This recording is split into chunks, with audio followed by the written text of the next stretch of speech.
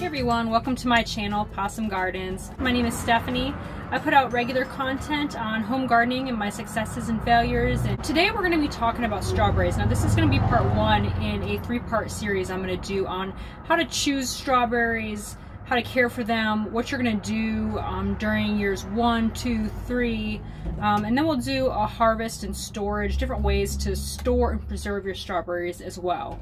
The first thing you want to kind of think about is what zone you live in. So strawberries can live in zones 3 through 10 and do very well. So there are three types of strawberry plants to choose from. So we have what's called a June-bearing strawberry. And what that is it's going to be a plant that gives you one harvest of strawberries a year. And it's going to harvest, like its name, in June. They also are going to send off a lot of runners. And if you don't know what a runner is, all a runner is basically, if you think about a strawberry plant as like a vine, and that the plant you planted is the mother plant. Basically, it's going to create like a vine, and it's going to make individual strawberry plants along that vine called daughters. So June-bearing plants create tons and tons of runners. One plant can generate up to 100 daughter plants in a year. Your strawberry patch will last about 3 to 5 years depending on how you take care of it. So the second type of strawberry is an ever-bearing variety. And what that means is you're basically going to get your normal June crop, but then you're also going to get a secondary crop in late summer or early fall time. Now the third type is a day neutral variety, and what this is, it's pretty cool, so it was developed from an ever-bearing plant, and the day neutral varieties essentially kind of give you a continuous harvest all season long as the conditions are right. So if it gets too hot, they'll stop producing buds, and it'll wait till the temperature comes back down, but then it will go right back to work and be making you fruit. The other thing about day neutral varieties, and I also didn't mention this about ever-bearing, is they both produce significantly less runners than the June-bearing, and there's pros and cons to that. I find a lot more pros than cons myself, but maybe that's just because I don't like wrestling in all the runner plants. So a day neutral, you'll probably replace your plants every, I would say, 2 to 3 years, and ever-bearing more like 3 to 4 years. Now there's a fourth type of berry plant. It's called an alpine strawberry. Now the alpine strawberry is a smaller white berry, and it supposedly has hints of pineapple in it. It actually used to be favored by European nobility. I've never grown these myself, so if anybody else grows these and knows of a good place to actually get these, go ahead and leave a comment down below. I'd be really curious. So the next thing you want to think about is, what does a strawberry plant need to grow? Do you have conditions, on your property to actually plant these strawberries? So the number one thing you're going to need is full sun. So it needs about at least 6 hours of sun a day, especially if you're going to choose a June-bearing or an ever-bearing variety. Now, if you don't have any full sun and you still want to grow strawberries and you have maybe some part sun or part shade, go ahead and choose the day neutral variety. It's much more tolerant of shade. The other thing it needs is a nice, loose, moist soil, but it cannot be soggy. Strawberries do not handle watery roots very well at all, and it will cause a lot of issues with your fruit rotting as well. So now you can plant strawberries in raised beds, in containers, lots of different ways to grow strawberries. You can just put them in the ground, on hillsides, in mounds. I have mine on a hillside, kind of in, I guess it's not really a raised bed, but there's definitely some wooden beds on the hillside there to keep the dirt up so the dirt's not always tumbling down the hill.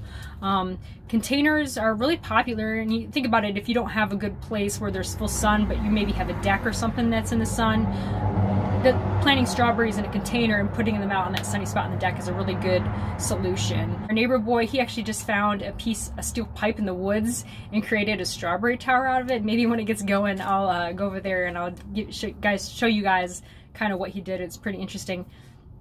But there are definitely some differences in how you're going to care for your strawberries if you're going to use a container. So you got to make sure that you are, depending on your container, that you're watering enough. And if you're not going to care for your strawberries over the winter that you plant in a container, choose a day neutral variety or something that's not going to, that's more of like type of an annual type of strawberry.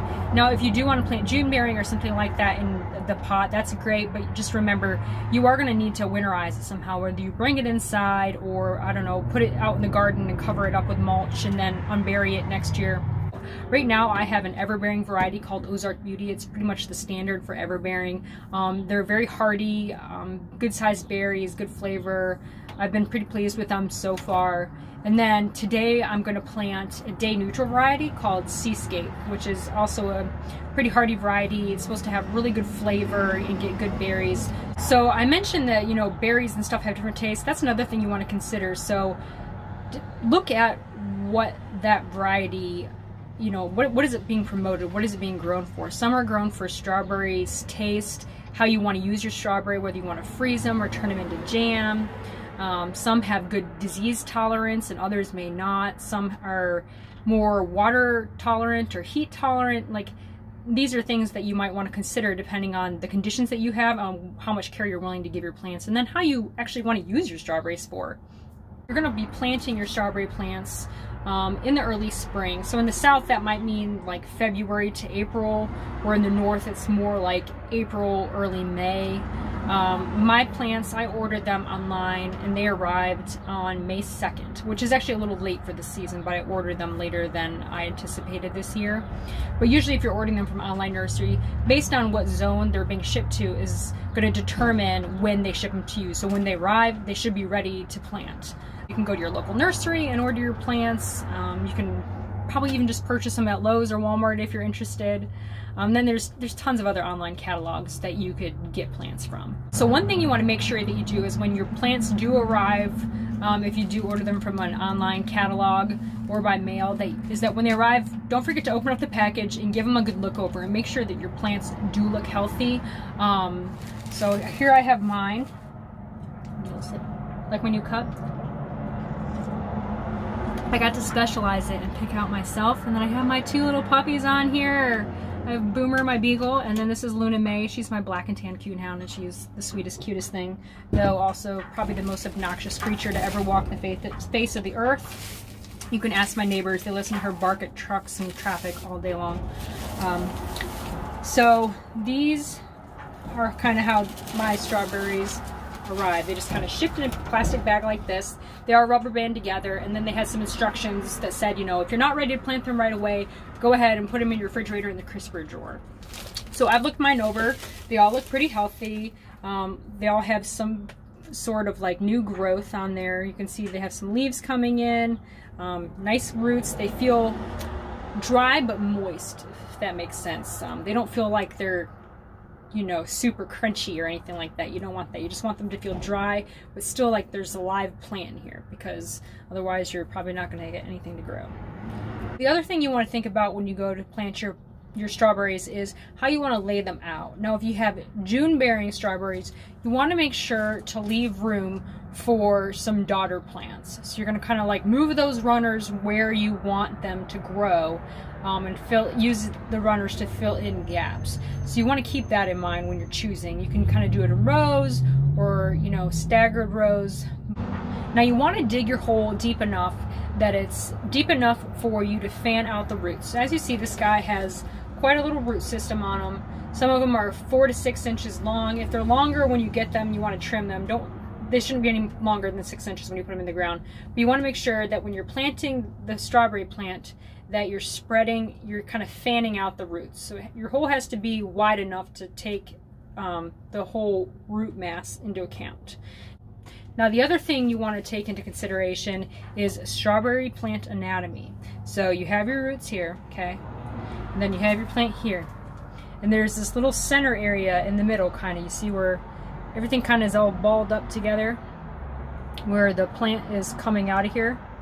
So this is called, right here, this area, the crown. You want to make sure you do not bury the crown. Okay, cardinal rule number 1 in strawberry planting: don't bury the crown. You kind of want that to be at your ground level. Okay, that's where all of your strawberry plants are kind of going to grow off of that. It's really important for that to not be buried. So again, don't bury the crown. Okay, so the last thing you want to make sure that you do is after you plant your strawberries, make sure that you mulch them in somehow to retain that moisture in the soil. Okay, so you got all this information ahead. Let's go outside to the garden, and I'm gonna show you the spot that I've chosen for my strawberries, and I'm gonna plant them and show you how I plant them. So this is my strawberry patch. These are all my ever-bearing ones that I mentioned earlier. Like I said, they're Ozark Beauty is the variety I grew here. And as you can see, they're all in blossom already. Ooh, I'm excited. And then over here, this little patch up above is where I'm gonna plant my Day Neutral variety today. So it needs some love and care right now. I'm gonna go ahead and pull the weeds out, give it a quick turn, get some food in there for the new little plants, and I'll come back when we're ready to go ahead and start planting some stuff. So we've got our plant all fanned out in the hole like this. You can see some new growth coming up right there, and then he's got this little sad looking leaf on the top. That's okay. And then we're just gonna bury.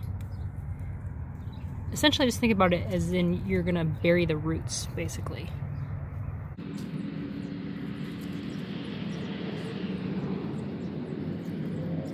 If you feel like maybe you put too much on it, like the crown is a little too deep down, like don't be afraid to just give them a little tug like that and pull the crown up. So you can see the crown, it's not buried, the rest of the plant's up. The roots are completely covered. So this little guy is all ready to go. And now we're gonna plant the other one. The next one's about 6 inches away. If you're doing June bearing, you wanna plant them a little bit further apart so that you have space to, you know, put a runner this way between the two plants, or maybe even run them on a diagonal pattern this way. So I'm gonna go ahead and plant the rest of them, and I'll show you guys what it looks like when I'm done.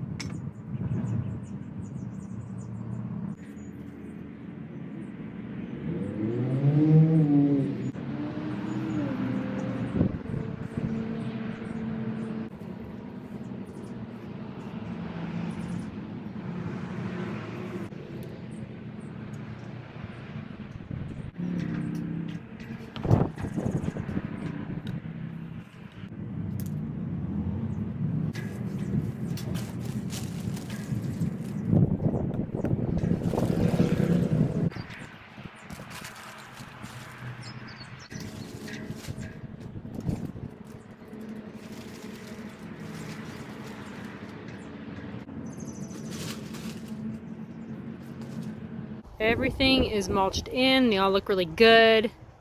I planted them a little thicker at the top and right along where the hill starts to turn down, just hoping they'd be a little thicker there to try to keep the soil in place. And then I didn't have enough to do it as thick in these bottom 2 rows, but that's okay. That's okay. They'll fill in. Now that your strawberry plants are planted and mulched, you're not necessarily done with what you need to know. I know I'm making strawberries sound really complicated. They are and they're not at the same time. They're a really easy berry to grow. They just do require some maintenance and care to really get the best out of your harvest. But honestly, you can plant them and do nothing to them and still get strawberries. Your harvest just wouldn't be as good. Your berries might not get as big and they might not be as healthy, that's all. Strawberries are going to need about 1 inch of water a week. So make sure that if it's not raining enough that you're somehow supplementing that water. Either break out the garden hose or the watering can, or if you have a drip irrigation system, even better. Jealous of you because I have to water my plants using the little garden wand. Even though I do find that very therapeutic after work for some reason. It's much better than doing the dishes, that's for sure.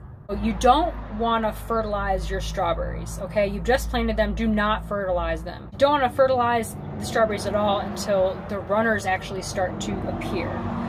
When you do finally go to fertilize them, you just want to use a complete fertilizer, like a 10-10-10 or something like that. Anything like that is fine. I usually use Job's granular fertilizer.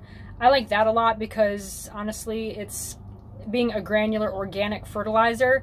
I can't burn my plants. If anybody has used Miracle-Gro in the liquid form, you've probably experienced that. I definitely have. My father was so good at using it. He never burned plants, I felt like. But whenever I do it, I always end up burning my plants, even when I follow the directions. So I stick to that granular organic one. And I really like Jobe's because it's actually made in the US. So that's my fertilizer of choice, but you can use whatever you have on hand or whatever works for you. June, really, you're just going to fertilize like one time after the runners appear. Now, Day Neutral and Everbearing strawberries, giving them smaller doses kind of spread up over the year, like once a month, that is better for them. So the other part you need to remember, and this is the hardest part for any gardener, when you plant your June-bearing strawberries, that first year, you want to pinch off all the blossoms as they appear. You don't want to let them go to berry at all. You want the plant to focus on putting down good roots and not be trying to put down roots and grow fruit at the same time. They can't be splitting that energy up. So unfortunately, you're not going to get a harvest at all that first year. You're going to have to pinch off all of your blossoms on your June bearing strawberries, and it's very disheartening. I'm sorry, I know, but I promise it'll be so worth it next year, okay? Now, if you have a Day Neutral or Everbearing strawberry, now those two, pinch them off for the first couple of weeks, you know, maybe the first 6 weeks or so, and make sure they put down that good root base. But then any blossoms they produce after that, you can go ahead and let them fruit, you know, that's totally fine. So our strawberries have blossoms on them, and this is how you pick them off. Super easy and intuitive. You definitely don't need a video on it. Here's one of our strawberries we planted this year. You're literally just gonna take and I usually just kind of pinch them off with my fingernail, but you can also just kind of give it a tug and it will detach. So you're just going to do that to anywhere that you see blossoms.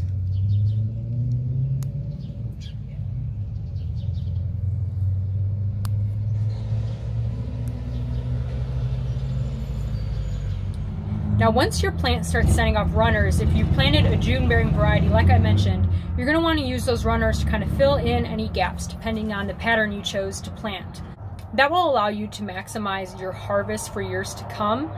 That daughter plant will put down roots and it will actually become its own plant, and then you'll have multiple plants producing strawberries, and you can kind of keep rotating them. So when the original mother plant no longer is producing really well, it doesn't matter because you have all these daughter plants you planted that are in their first, second, or third year and still producing a lot of berries. Now you can also use these daughter plants and let them root, and then dig them up, clip them off the vine with the mother plant, dig them up and move them into a whole new patch. You can give them away as friends, to friends and family and things like that. You could sell them if you wanted to. So plant them in little containers. I've done this with my Everbearing ones even, where I've taken the runners essentially and I put them into like a little, here I have one right here. Just a little container like this, and I use a paper clip to kind of pin the roots down to the soil, and then the roots just start to kind of grow into the pot, and then when I'm ready I clip the vine where it's connecting to its mother, and ready to go. I have a little plant all ready to transplant or give away to somebody. So as I mentioned, one mother plant can produce hundreds of daughters, and that is just way too many to keep track of. You're not going to have the space for all that, and honestly it's going to create a jungly mess. Everything's going to get too bundled up together. So you're going to want to place runners where you want them, and anything that's not in those places, just cut them all off, okay? Cut them all off, throw them in the compost bin. So with the Day Neutral and Everbearing varieties, they're not going to put off as many runners as I had mentioned before, but what they do put off in that first year, just go ahead and clip off the runners. Don't let them focus on runners make them focus on making you a fruit crop and putting down their roots. Those are the two things that we want to have them focus on. So the other thing you want to remember is that you're going to need to winterize your berries somehow. So in the fall, after the first couple of frosts, you're going to notice the leaves are going to start to kind of turn brown and crispy. And this is the time you want to start thinking about how you're going to protect them and what you're going to use to cover them up over the winter time. Now, the reason that strawberries are called strawberries is because people have traditionally used straw as the cover of mulch for the berries. This works really well. I used that my very first year. One thing to mention is when you put down a bunch of fluffy straw on your strawberry beds, make sure you water the straw. As crazy, as weird as that sounds, water the straw just so it has some weight. Otherwise, you will end up breaking a tire bale of straw out of the neighbor's yard, like I did. So that's it for today. I hope you guys found this video helpful. If you did, please remember to hit that thumbs up on this video and hit subscribe to my channel if you like this type of content and want to see more. That's it for today, guys. Thanks for stopping by.